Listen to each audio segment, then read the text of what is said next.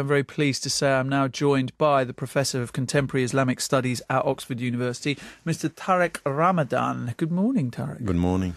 Professor Ramadan or Tariq? Tariq. Thank you very much. That should take away some of the formalities straight away. I want to play you a clip of a caller to our show last week, because I think it symbolises a lot of the friction within Islam.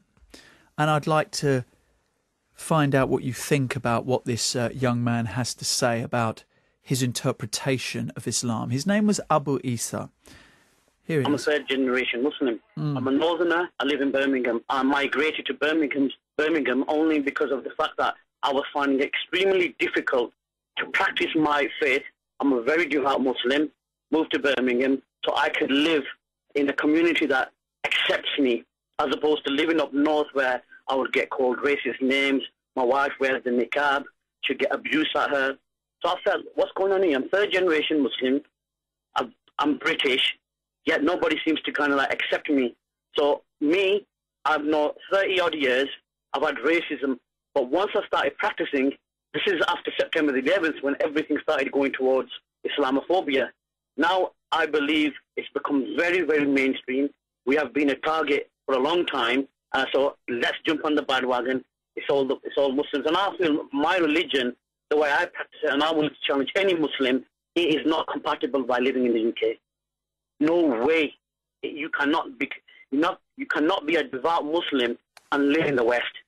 Can I just ask you, are you going to bring up your children and say to them, you cannot have Jews, Christians as friends? If the book says it, then I have to go off what the book says. If your children go to a school and they have friends who happen to be Jewish and Christian, will you say that they cannot be your friends? That's what the book says. Right, so yes, you will tell your children that I will say read the book and practice what you can, ordained by God. So you're saying to all Muslims listening, to be true Muslim, you cannot have any non-Muslims as friends? Not any non-Muslims. Specifically mentioned in the Quran is about Jews and Christians. Tariq, listening to Abu Isa speak there and say that as a devout Muslim, I cannot have friends who are Jews and Christians, that as a devout Muslim, I cannot live in the West. What is the counter-argument to that belief? I think there are two dimensions here. The first is his understanding of Islam. And when he's saying, come back to the book, the Quran, I would say to him exactly the same. You have to come back to the book and you will see that your interpretation, it's a narrow interpretation of verses sometimes that are completely taken out of context, because the mainstream Islamic message is about being in touch with all the human beings. And how could you avoid being in touch with people of other faiths or within, even he without? He didn't say that. He said friendship. So no, even friendship. If you have an Islamic tradition coming from the Prophet, peace be upon him, saying the best among you is the best for humanity, is the best serving humanity. You serve your friends, and you can have friends who are not Muslims. I myself was born and raised in Switzerland with people of other faiths. I was, it was a tiny minority there, not many Muslims, and all my friends were Muslims and non-Muslims, and very few were Muslims. So in reference to battles that took place in the early days between the Prophet Muhammad and the residents of Mecca, within this context, it is said that you cannot be friends with Jews and Christians. That's what Abu Isa quoted to us when we were speaking to him. And he's taken that and said, that is what it says, therefore I can't. No, this has to be contextualized in times of war, because what was said in the Quran is you cannot take non-Muslims as friends against the Muslims, meaning to betray the Muslims with people of other faiths. But that is a justification, Tariq, because of course there are many Muslims who believe that we are at a stage of war between the West. So there are Americans and drones dropping bombs on Muslims. That's a good point, because we have to come to our second point, which is his understanding of the West and his understanding of Britain. And there is a confusion here between your fellow citizens and the governments and some of the decisions coming from the government. Of course, we have to be critical. you are a British Muslim and you have to be loyal to your country, but your loyalty to the country should be a critical loyalty, meaning as British Muslims, you should be able to say to your own government, what you are doing, your government, I mean British government, what you are doing in other countries, supporting dictators, supporting violence, and sometimes being quiet when it comes to the way Palestinians are treated. This is against our own values in Britain, because this discrimination or this inequality that we are facing, it's as if today in Britain the life of Arabs and Muslims is less valuable than the life of it's less valuable than the life of British and white British soldiers or men and women. And but your loyalty, Tariq, to the Ummah should supersede your loyalty to man-made laws? Never. That we don't have something like this, and this is a misunderstanding. Our loyalty first is to our principles. And if within my Ummah, within my religious community, I have a Muslim who is acting wrongly, my commitment to my community is to stand up against him. And we have a saying coming from the messenger saying, help your brother when he's right or wrong. And one of the companions asked, how can I help my brother when he's wrong? Stop him from doing wrong. That's the active attitude that you need to have. So we are not blindly supporting Muslims. And me, as a Muslim today, I have the duty as a Muslim scholar to stand up and to say to the people in Iraq or in Syria or wherever they are who are killing innocent people and spreading violence, that in the name of Islam, I should be the first as a Muslim to say that what you are doing is anti-Islamic. This is also what I did with anti-Semitism. Anti-Semitism is anti-Islamic. So I should stand up and to say to anyone who is justifying any kind of anti-Semitism because we are against the state of Israel and its policy, that cannot be right. We have to be against anti-Semitism and stand up and say to the Israeli government, what you are doing with the Palestinians, it's unfair, unjust, and you are it's a massacre of the people in the occupied territory, civilians. Lots of questions have come in for you, Tariq.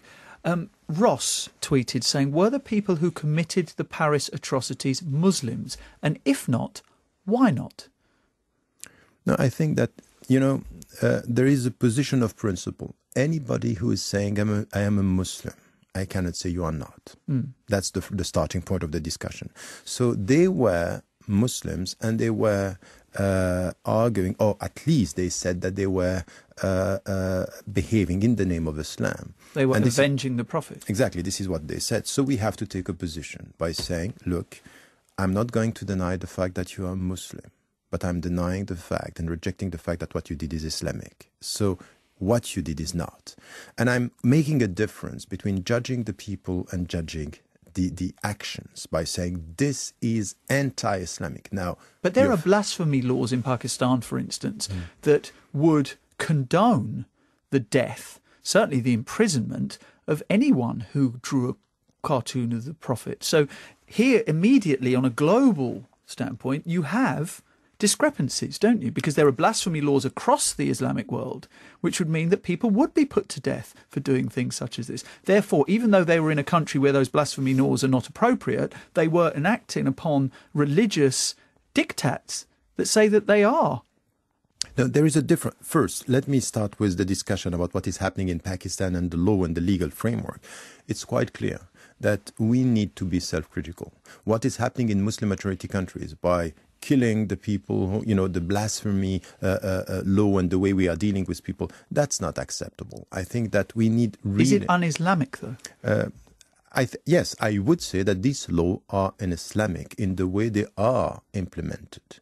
The fact that we are spreading around the message as Muslims that you have to respect the faith of others is something, but you cannot come with something which is a law which is killing the people who are insulting. That, I would say, it's not Islamic. So life imprisonment would be acceptable under blasphemy laws, but not execution? No, I wouldn't say that. I would go further than that by saying, in a society where we are cherishing freedom of expression, it has to come with a decision from the society, and not only from a government that is betraying day in, day out the Islamic principles, and come with one Islamic principle that we want to protect. In fact, to instrumentalize religion by saying, look, we are respecting religion by killing people. No, I think that we are promoting, and we should promote, freedom of expression. But with the freedom of expression, what should come from a society is also a sense of responsibility, decency. So there should be no sanction for those who mock the Prophet Muhammad? I would say the sanction that we have now in Muslim majority countries are completely wrong. I would say it's much more something which has to do with an ethical education about the way you use your right. And I would say if a society comes to something which is avoid insulting as a legal framework, avoid insulting, I could understand that. But the way it's done now, it's pure hypocrisy. But then what is the sanction for those who do not avoid mocking the Prophet? No, I wouldn't go for so there's any sanction. So it would be completely acceptable for you, even in Islamic countries. Not acceptable, of course, not you're condoning it, but there would be no sanction for it. I think we have to go towards this freedom of expression, yes. I would like... That puts you at odds with many hundreds of millions of Muslims around the world. I don't care about this. I don't think that you are educating people with law that are preventing them from speaking. I would like more education about the wise way to use your rights. And in Muslim majority countries as well, it's not only in the Muslim majority countries. In India, for example, we are used to something which is, look, we don't ridicule, we don't laugh at religion. So let us have this sense of decency instead of coming with, when you are obsessed with it's wrong, kill the people or judge them, it means that you are in a state of weakness. You don't know how to deal with this. And I don't think that we are going to solve the problem with law. We are going to solve the problem with education. Does that not then highlight a fundamental culture clash between East and West in that respect? That the West is iconoclastic, it has been for centuries, and the East is not. Therefore, what does that say about immigrant populations in the West? Because there are those who argue that it's incompatible, as indeed Abu Isa said, to be a devout Muslim and live in the West. That's almost an argument for that, what you're saying. No, not really. I think that first what he's saying, I'm not sure that it's right. You can be a devout Muslim and live in the West, as long as once you understand better your religion, the scriptural sources, and at the same time the West, because this very superficial understanding, because some are criticizing you think that all your fellow citizens are the same. That's not true. Now, in the way you are putting things, I think that we have to go deeper than that, because even in the West, you have Christians and you have Jews. They don't like the way we are laughing at religion. It's not something East and West. It's deep. I met many people in France, many people here in Britain, even here in Britain. But the reaction's different, isn't it? That's fine. But, yes. But this is something which is important. There is so much frustrations in Muslim majority countries that the only way is to take to the street and just shout, because there is no space for civil society. We need to change this. We need more freedom in the Muslim majority country, and not to instrumentalize this frustration against the West, which is what some governments are doing. So the burning of churches in Niger, for instance, is really a manifestation of other frustrations, but because, of course, they can't frustrate perhaps in a democratic sense, it becomes violent, and this is just the spark that sets that off. Is that what you're saying? Yes, it's even deeper than that. People in Nigeria, 2,000 were killed at the same time where 12 were killed or 17 were killed in Paris. And he went to Paris, the Niger's president went to Paris to support France, and nothing was said about 2,000 people being killed. It's as if he's so much in the Western rational that he's forgetting the African one. So the population is coming against him, and the opposition is using this. So I would say here that it's deeper than Est versus East. It's very much about something which is happening even in the West.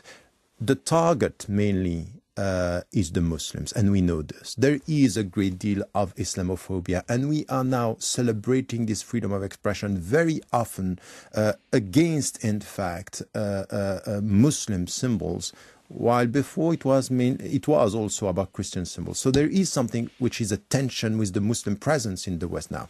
It's up to the Western Muslims now to understand the very critical role they have to play in between the two universes of reference in the West and in Muslim majority countries, as I have been doing this for years now, is to go back to Pakistan, to Africa and say, look, that's not the way we are going to solve the problem. We are not going to solve the problem of corruption, lack of democracy, human dignity in the West or in Africa, in the East, only by shouting against the West. That's not going to be the solution. Do you then agree with the letter that was sent by the Community Secretary, Eric Pickles, to Muslim organisations, stating that they have to do more to conflate British values with Islamic values and instill in young British Muslims a feeling that they are British and that they need to be proud to be British as well as Muslim? Do you agree with the sentiments contained within that? I have a problem with the way it was done and the substance of what was said. Because the way it was done, just to send a letter to the leaders saying, this is what I'm expecting from you, it's as if, they once again have to justify their work, and it's as if they were not doing it. And the second is the substance. Now, if we are serious about radicalization, about the sense of belonging to the country, this is where he has to start by finding a way to trust his Muslim fellow citizens, which is not the case now. There is a great deal of mistrust between the government, and so how, by sending a letter, you will get trust? No, you sit with them. You have something which is a long run policy that you build with your fellow Muslim citizens, and then you come with something which is, what do we need in Britain today to make the Muslims feel at home? It's only by Muslims talking to Muslims. The most important problem has to do with the reasons. Why do we have this radicalization? So come now with some of the questions that we have, and we have to solve together. Educational policy, urban policy, social policy. What is done to make them feel that they are respected as citizens on an equal footing, which is not the case. And then come to another reason, which is also important, is the foreign policy, is what is happening around the world. If you keep quiet with Palestinians being killed, and then you ask your citizens to feel at home in Britain, where you have a double standard when it comes to international reaction and in the international scene, I think that this is problematic. So I would say, yes, Muslims should do more. But they are not alone. It's a shared responsibility. The government should do more, and should do more domestically, and should do more internationally. George Stroud on Twitter asked Tariq, how do we deal with the crisis of leadership amongst Western Muslims? Firstly, you have to admit that there is a crisis of leadership. And if you do admit that, how do you deal with it? There seems to be a disconnect between more the than young... More than that, I wrote a book a few years ago, Radical Reform, and I was saying that there is a crisis of authority in Islam today at the international level. Now, if you come to Western Muslims, that's true. We are facing a crisis. We don't know who is speaking for Muslims today. We don't know in the States. But who will ever? Because there's no pope. If you're Shia, you do have an Ayatollah who has a degree of, and then ultimately it comes down to local levels, and then really you have the Quran and the Hadith, yes, and then people who interpret that for you. Yes, but now we have to look at what is happening, and the fact that it was an asset for us not to have a central authority should now not be a liability with having divisions, and this is why we have to come together. I think that you are right. The only common references are the Quran and the Sunnah, the prophetic traditions. But now we really need to organize ourselves. We know what the Muslims need today. It's an intra-community dialogue. Intra-community dialogue between Shia and Sunni. It's one in the book. And Ahmadiyya? Ahmadiyya for the Muslims are outside what is Islamic, but we cannot reject them in the dialogue. So we can have a dialogue, but we are not considering somebody who is saying there is a prophet after the prophet as a Muslim. So the fact that I said this to a responsible of the Ahmadiyya, saying, I want to be in dialogue. Say, yes, it's an interfaith dialogue. That letter was co-signed by Lord Ahmad, who's an Ahmadiyya. That's not a problem. Would that have undermined, though, the message going especially... Actually, it was one of the few things that Sunnis and Shias agree on, isn't it? Yes, but I would say we have now, we should talk within, the mainstream. We are considering, because some of the Salafi, for example, are considering the Shia as non-Muslim. Yes. So what I'm saying is we need to start step by step. The first is Shia and Sunni should come together and have a dialogue. And we know now that it's a critical discussion that we need. And in the Arab Awakening, my last book, I was talking about this, saying is one of the main challenges of the coming year. If we are not going to solve this, it's going to be a problem. Now, add to this trends that we have within, and we don't only have, moderate Muslims and radical Muslims. We have 6-7 trends from the reformist, the rationalist, the traditionalist, the literalist. We need to have a dialogue. We need to come together. And it should start, we need a national movement of local initiatives. And it's there that you have to come to start to have this dialogue. We are not doing this. And add to this the cultural belonging. So you have people coming from Bangladesh, people coming from Arab countries, people coming from African countries, people coming from Asian countries. We don't talk. We have even our own mosques. And so it's completely scattered. If we don't start this dialogue and we are responsible of organizing ourselves, don't blame governments to use this. Have you found, Tariq, that you'd find it easier for a Sunni imam to have an interfaith dialogue with a Jew or a Hindu or a Sikh than he would with a Shia? Yes, that's the reality of it. I think it's easier to have interfaith dialogue than intra-faith dialogue. Right. But it's not only, it's the same if you listen Catholics to and Protestants, exactly. And yes, we all have Presbyterians and Baptists and Quakers. And exactly, we all have these problems.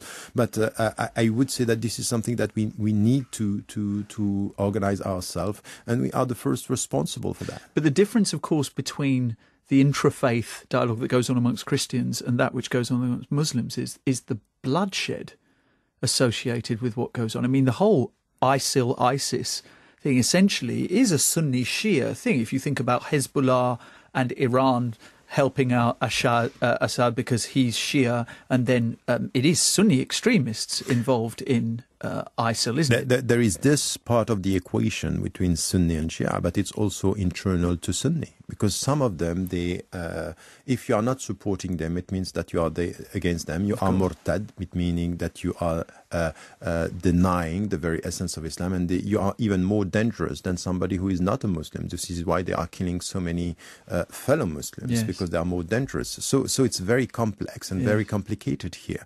And this is where we need to come to this discussion without forgetting the political side also of the equation, because we cannot just talk about religious tensions. We are here dealing also with political interests, and this is where also the West is not always consistent with whom they are supporting. For example, when it comes to the Gulf states, we are supporting them, but we all know that the Gulf states, or some organizations or some individuals coming from the Gulf state, are supporting the Salafi literalists. And the Salafist literalists are not spreading around an ideology that is telling you be a Western Muslim. Quite the opposite. Isolate yourself in the West is the only way to be a Muslim. This is what they are spreading around. Imtiaz wants to speak to you and has called in. Sorry to have kept you waiting for so long, Imtiaz.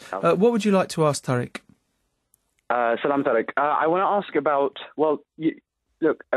you were talking about intra-Muslim conversation, but I think that view is, and I respect you a lot, Tariq, and in many things you do, but I think that that's still too soft, because when you talk about Sunni Shia conversation and then you reject Ahmadiyyas, you're only doing what's one step more than Salafis rejecting Shias. I think what needs to happen is an open platform where we say, okay, this is an open platform. If you consider yourself Muslim, you're welcome to join in here, because I'll tell you why.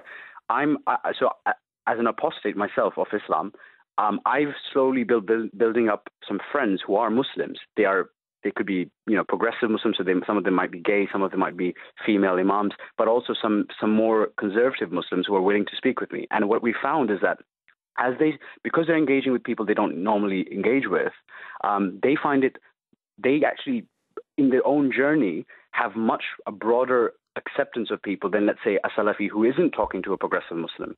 So, and when you reject people's views on Islam because of context, I think you're not really doing anything different from what Abu Isa was doing, because he was just saying, look, I'm picking up scripture and this is my interpretation of it. And you're saying you're picking up scripture. Obviously, you're more educated in terms of Islam than him, but there are many people who would take his view who are educated.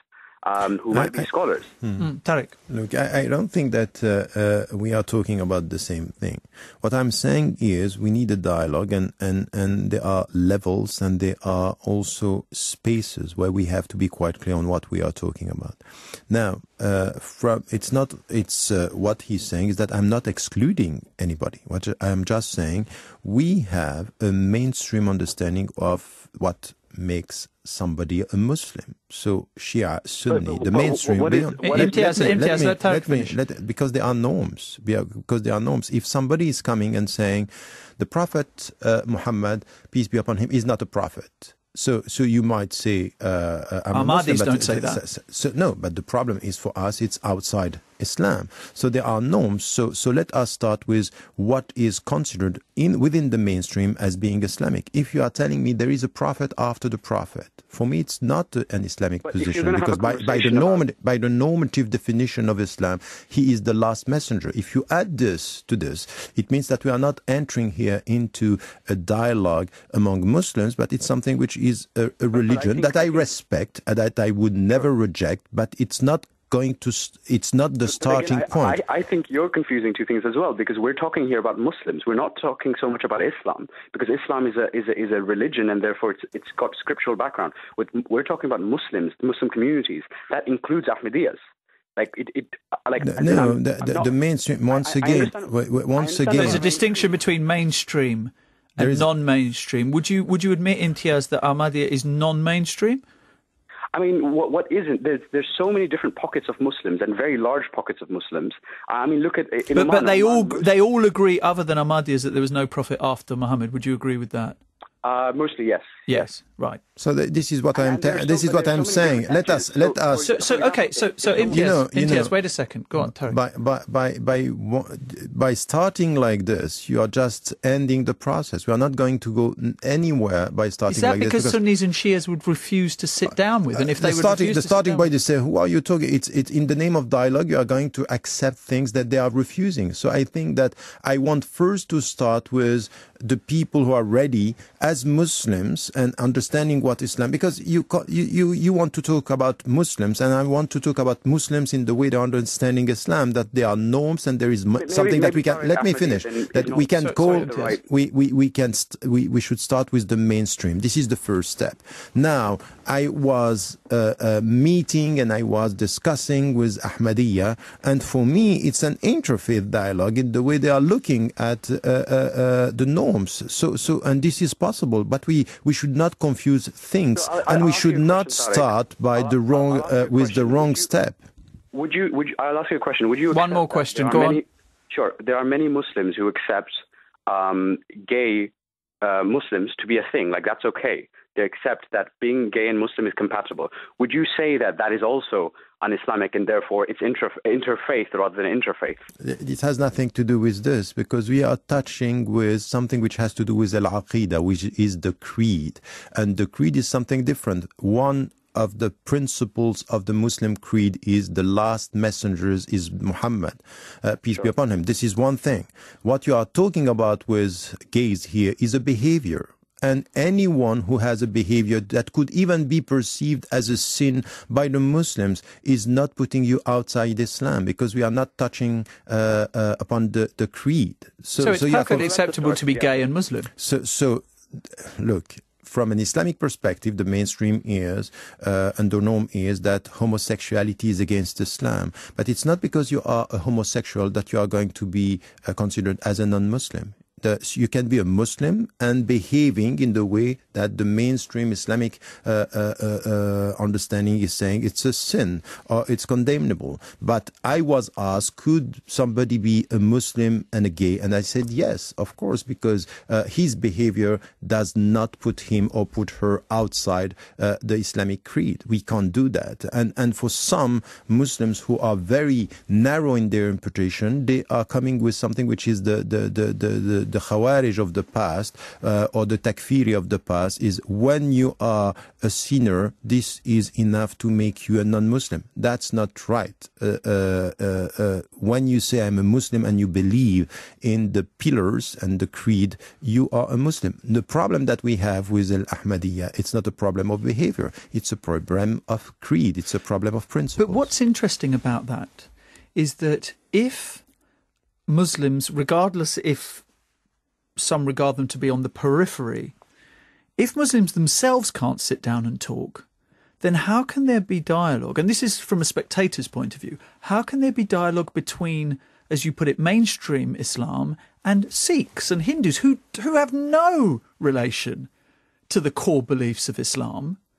If someone like an Ahmadiyya who is willing to say, I am a Muslim, if you're not going to sit down and talk with them, then what hope is there for Sunni and Shia to have conversations with people who don't believe in, that don't even believe that the Prophet Muhammad is a prophet? Once again, there are two different things. We are not saying we don't want to sit with you and talk. We are saying there is something which are the Islamic norms, and there is an intra-community dialogue. Now, but they can't be part of that intra. They can be part of a discussion with Muslims and the mainstream Islam as interface dialogue. As the Muslim thinks that normatively there is something that is defining Islam. It's exactly the same with Catholic and Protestant, that some were saying we are Christians. Say, okay, Christianity is a big thing and we have a dialogue within, but Protestant are not Catholicism. For the Muslims, there is something which is defining Islam.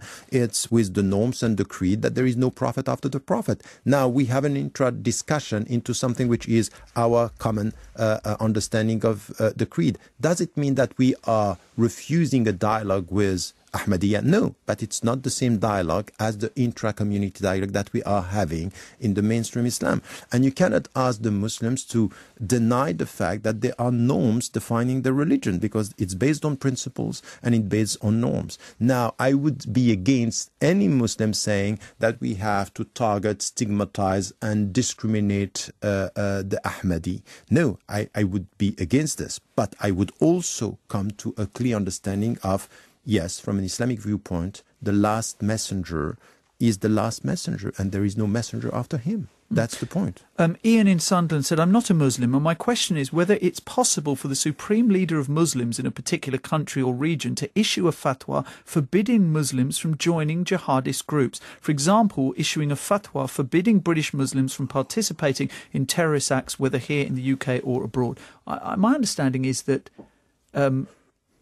this has been issued, hasn't it? By some. Yes, but the problem, as you were saying, we have a problem of authority and a problem of a very deep crisis here, because no one is speaking for Muslims, and whoever comes today and say you cannot do this he's not going to be heard or listened to, and it's not going to happen anyway. So this is where what is important now is to come together with our diversity and to be clear about the kind of education we are providing to our young Muslims in the West and elsewhere, and to be clear on what do we mean by jihad, because we need a definition.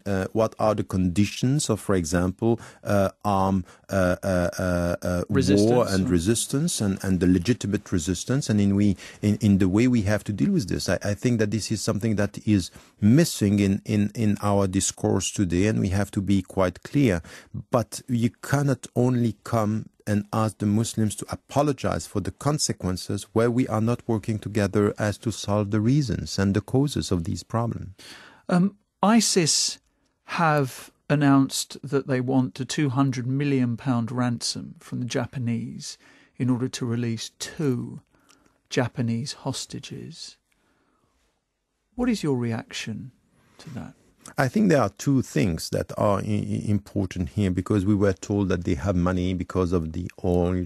$1 million a day. Yes, this is what we heard. And then because of the oil price, it might be that they need money, so it might be connected to less money. But there is also another message that they are sending, is that Japan was announcing that they are involved in the alliance and that they are going to join the alliance. And then what they want to say is that no one is going to be protected from our reach out. We can do whatever we want. So to target the Japanese means it's global. We can get you wherever you are, and we will get your people. So it's making it more global even. And this is the message that they were sending. Look at what happened in Paris, and they came back, and some were saying we are supporting them, even though they were connected. We were told to Yemen, Al Qaeda, and not to ISIS. At the end, it's the same ideology saying we are going to get you around the world. So Japan or France or Britain or the States, it's the same. You have an alliance against us, we are ready to get you wherever you are. Can they be defeated? Yes, I think that... Can you defeat an idea? A belief system? At least you can defeat an understanding of Islam and the way they are translating this. Now, it's going to be very difficult to solve the problem in Iraq and in Syria. But this is where, as Muslims, wherever we are, we need to be quite clear on this binary vision, this literalist vision, this violent extremist vision. Salafi? The Salafi are not violent and they are not political. But what they are doing with the students and when the young people is to nurture them with a binary vision. So they are not violent. What does that mean? A binary vision is we are Muslims and we are saved and all the others are not, with a literalist reading of the scriptural sources. So, which is no different to the Jewish faith believing they are the chosen people. So there is no difference in that. No difference. And the Christians as well. The only thing that you have is that the way they look at the West is not... We cannot be a Western Muslim because by definition being a Muslim is against being Western by culture. Do you think there's a growing influence of Salafism in the West? Yes, and we know that... Does that worry you?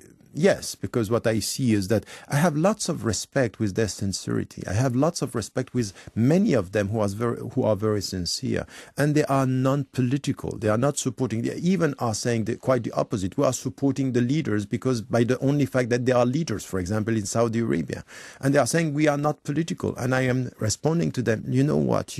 Non-being political is politics. In fact, you are supporting a regime. You're creating a vacuum, aren't you? And more than that, you are supporting a corrupt regime in the Gulf state, in Saudi Arabia, and this is a problem. So I would say here that we also have to be involved in this discussion by saying the mindset, if it's instrumentalized in political terms, could push people towards violence. So by saying these are your enemies. So perhaps not by design, but Salafism is a stop point on the path towards radicalization and extremism. Not always. I think that for the great majority of the people, it's not. And these are people who are non-violent and they are strict in the way they are implementing their religion. But they believe in separating themselves away from Western society and culture. Exactly. They think that, and I can respect But that's incompatible, isn't it, with living in the West? Because, of course, lots of people and it's not just Tommy Robinson, for instance, who used to run the EDL, not just him, but many people would think, Muslims included, that if you want to live here, engage. If you don't want to engage, if you feel that everything around you is decadent and lower than you, then you shouldn't be here. No, I agree with you. I'm pushing the Muslims to engage, and this has been the case for 30 years. Now, I also respect somebody who say, look, I'm here I'm not against the law, I'm respecting the law, and let me on my own. I don't want to engage. I want to, as long as I don't behave against the law and I respect the country, that's fine. Let me alone. I can respect this. The problem that I have is for some is the way they are in fact, for a while, not involved in politics, and they end up being instrumentalized by people who are very smart in political terms and using them against the West, and sometimes using them to show how much Islam is incompatible. The populist parties in the West are using the Salafi to tell to the world, to tell to their people, to tell to our fellow citizens, look, Islam is incompatible. So they are playing with this way of understanding Islam against millions of Muslims who are engaging day in, day out. They are involved in the society. So there is a game here, and we have to be respectful of the belief, but at the same time being clear on the consequences of some ideology. Do you believe that British politicians are reticent to criticise the influence of Wahhabism because of connections to the Saudi Arabian royal family? Of course. That has been the case for the last 30 years.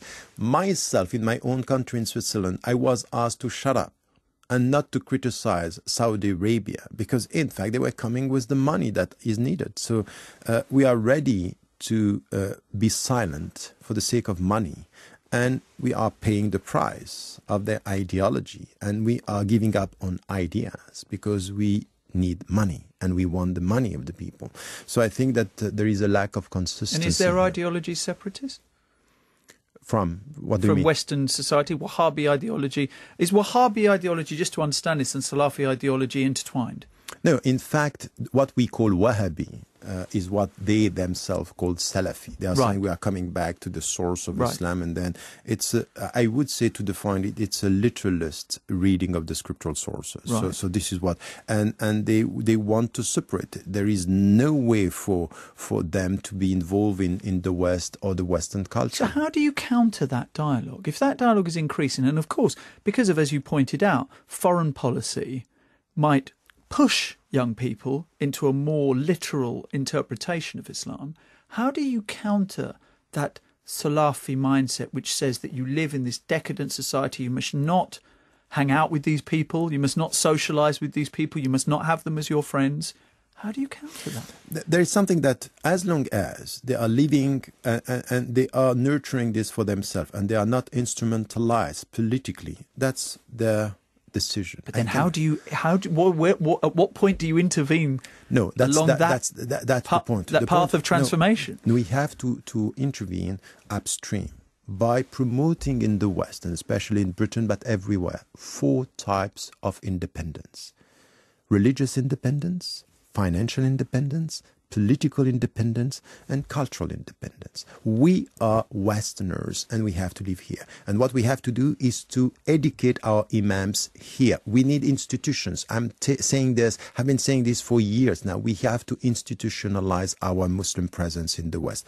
Institutions where we are training imams, training our leaders, training our women and men here in the West. Second is the religious independence, is that we need also to come to our own reference, to be able to come with answers to our fellow Muslims in the West, which are fatwa, legal opinions that are connected to the environment, knowing the West, knowing the society. Financial independence means that the money should come from here and not come from a state or foreign state. We have to be independent. And cultural independence is there are lots of things in the West that are culturally very good.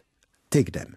Be wise. Take them as your culture. You are Westerners by culture, and it's fine. There is nothing wrong with this. We are not asked to remain Arabs or Asians to be good Muslims.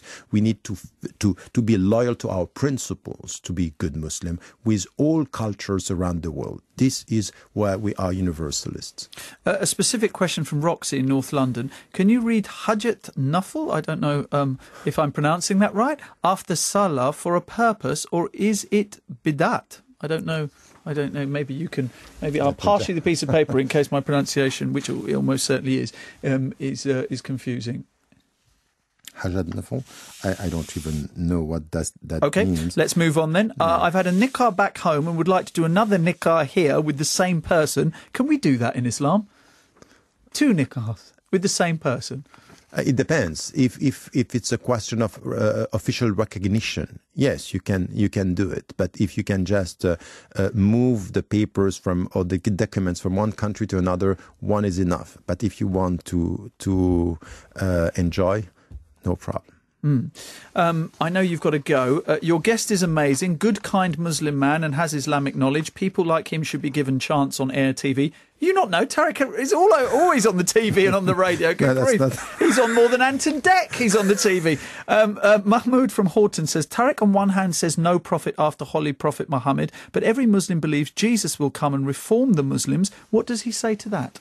But that's the same. This is one of the signs of the end of time, and it has nothing to do with a new prophet. He's an old prophet that came before the prophet will come back, and this is the last prophet who is announcing us this. So no contradiction, just consistency. We've run out of time. Hopefully you'll come back and see me again, Tariq. It's always good My to pleasure. speak to you. Tariq Ramadan, thank you very much indeed for joining us on the BBC Asian Network.